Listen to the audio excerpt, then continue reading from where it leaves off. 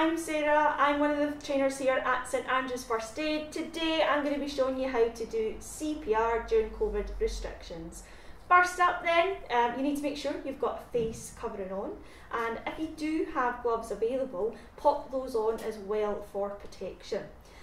When you approach your casualty then, we need to check to see if there's a response. So you want to give them a little shake on the shoulders, little tap, hello, hello, can you hear me, can you hear me? And if there's no response from your casualty, you want to shout help, and hopefully a passerby, a member of the public will approach and we can ask them just to wait there, and they can maybe further help to us soon. Then what you want to do is check the casualty's airway. So we're just looking to see if there's any obvious obstructions in there, and then we need to then check for breathing.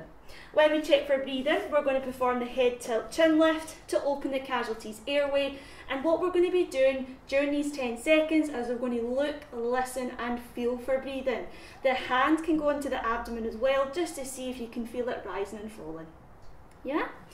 After that 10 seconds, if you deem that your casualty is not breathing or there's some sort of abnormal breathing, then that's the time for us to then phone an ambulance.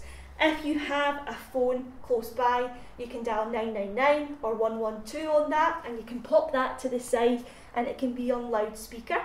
Or if that member of the public that stopped to help you, you could ask them, could you phone me an ambulance please? And ask them as well if they could get that defib that might be publicly available to bring it back to help us out. Next up then, what we need to do is we need to cover the casualty's mouth and nose. Today what I've got a hat, my hat that I have, and I'm going to use this to cover over the casualty's mouth and nose. You might have a scarf that you have on that day or a spare face mask that you could use just to pop over the casualty's mouth and nose for protection. We're then going to start off doing chest compressions, and chest compressions only at this stage.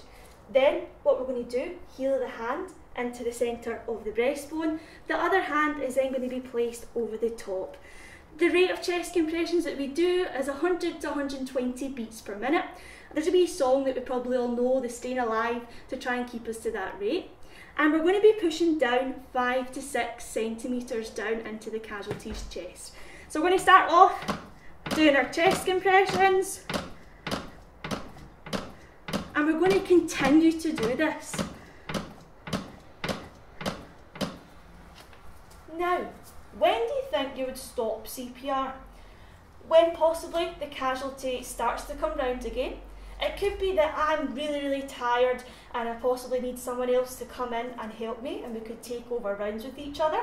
It could be the fact that the ambulance arrives, the ambulance personnel come down and they take over from you and they leave you. So that's what when you would stop CPR with a casualty. Thank you so much for listening. That's how you do CPR during COVID restrictions. Thank you. Bye bye.